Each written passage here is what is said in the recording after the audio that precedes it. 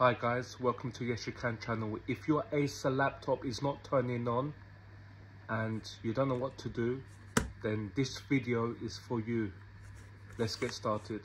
Turn your laptop on the other side so it's on the back. You should see a pinhole just like this.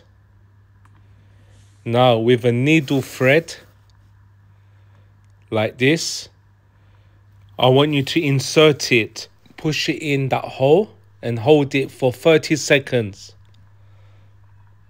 So count in your mind 30 seconds and then you need to let go. I'm going to fast forward this video. After 30 seconds, let go of the sewing thread. Turn the laptop on the other side. Open your laptop. So by pushing down that pin, I've performed a laptop hard reset. And now press the power button and your laptop should switch on just like this. I hope this video has helped you.